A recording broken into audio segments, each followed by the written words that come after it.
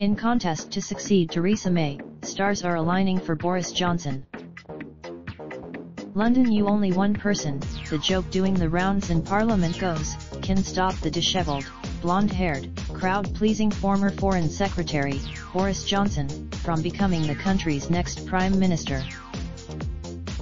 That is Mr. Johnson himself.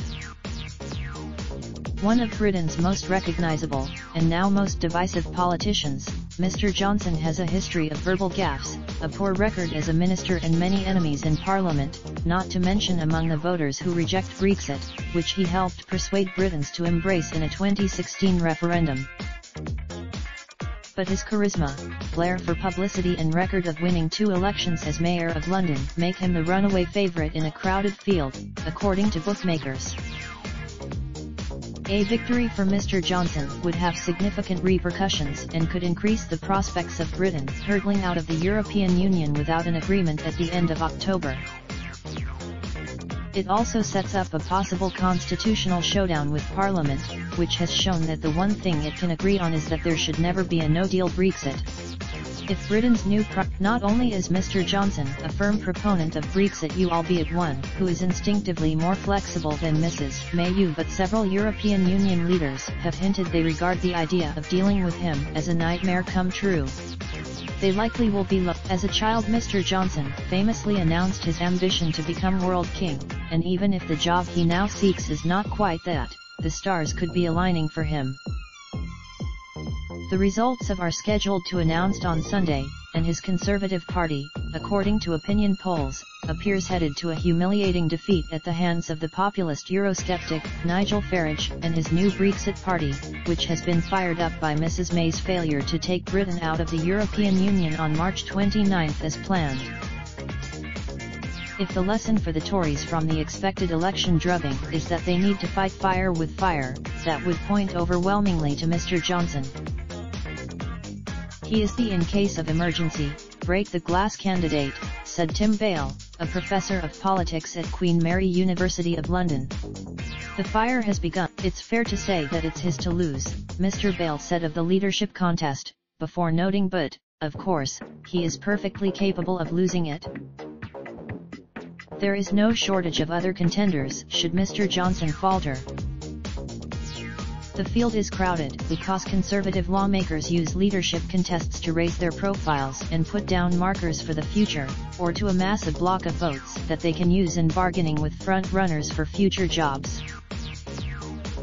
Under its leadership rules, Conservative Party lawmakers will whittle down probably around a dozen candidates to a short list of 2. Party members. Mr. Johnson is wildly popular among them, judging by his reception at party conferences, so the assumption is that if he can get onto the shortlist, then he will win the keys to 10 Downing Street.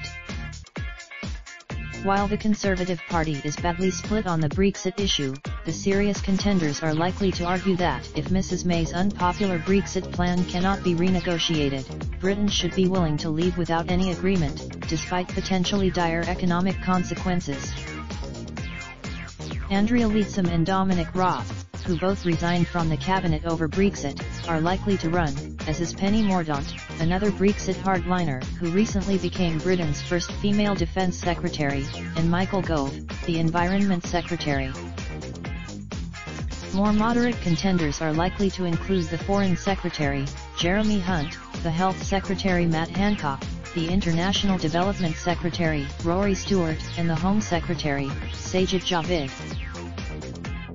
Some analysts have suggested the Conservatives may turn to a more moderate candidate, like Mr. Hunt, who in the 2016 referendum supported remaining in the bloc, like Mrs. May, but who has in recent months tried to burnish his hard Brexit credentials. Photo gallery by Business Insider.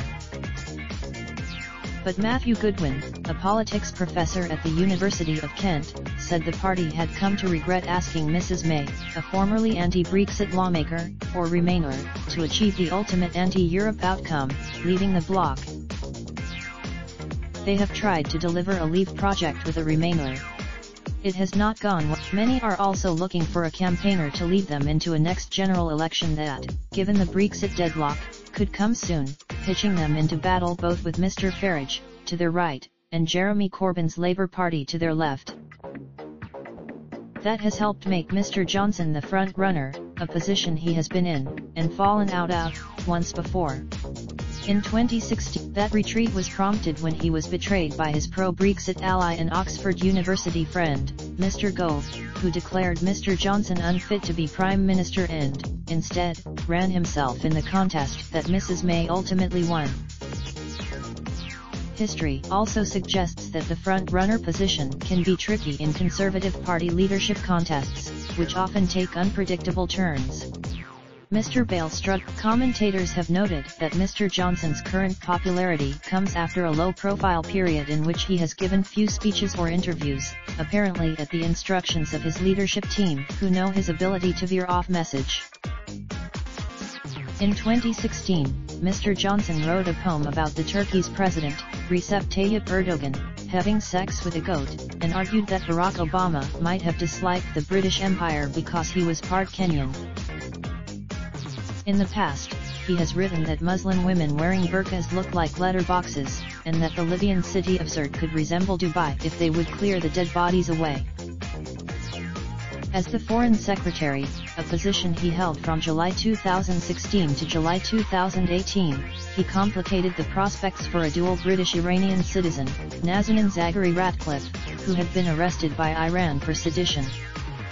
She was there. A journalist by training, Mr Johnson was fired by the London Times for inventing a quote but later made his name as the Brussels correspondent for the Daily Telegraph with a string of articles lampooning European integration.